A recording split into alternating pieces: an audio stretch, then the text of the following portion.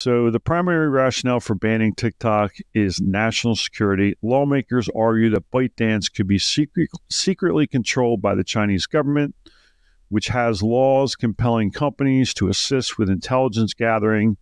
There are fears the Chinese government could use TikTok to spy on Americans, collect personal data, spread misinformation, and manipulate content. This is absolutely true. There's been many instances of where the interest of the U.S. have been compromised by not only the Chinese, but the Russians, the Indians, even the Iranians. I've read stories have expressed an interest in sowing the seeds of dissent in this country.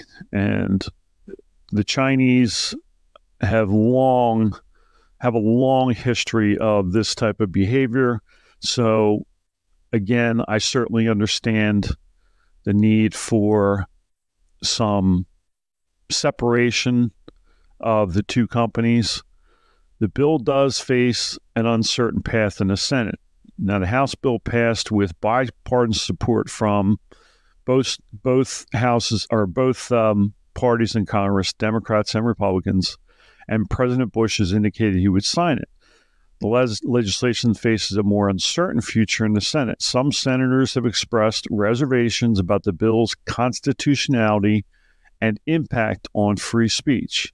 The bill may be amended to extend the divestment period for ByteDance for a period of up to a year.